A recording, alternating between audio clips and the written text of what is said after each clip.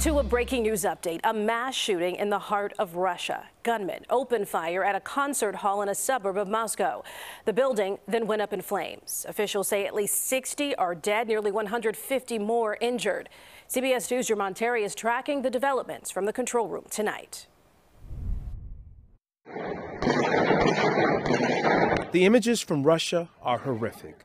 Concertgoers take cover as gunshots instead of music echoed inside a theater.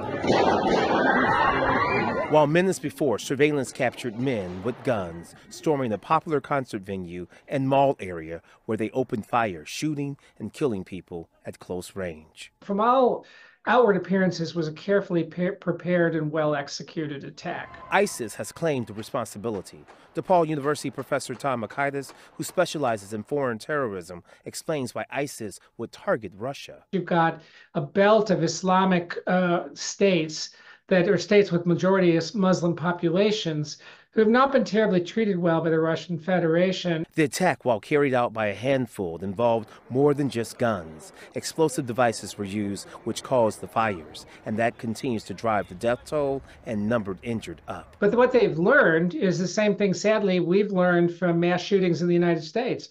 That determined individuals with firearms, semi-automatic firearms, supplemented by light explosives, can carry out a devastating attack. Earlier this month, the U.S. Embassy in Russia said it was monitoring reports that extremists have imminent plans to target large gatherings in Moscow. It advised Americans to stay away from concert venues.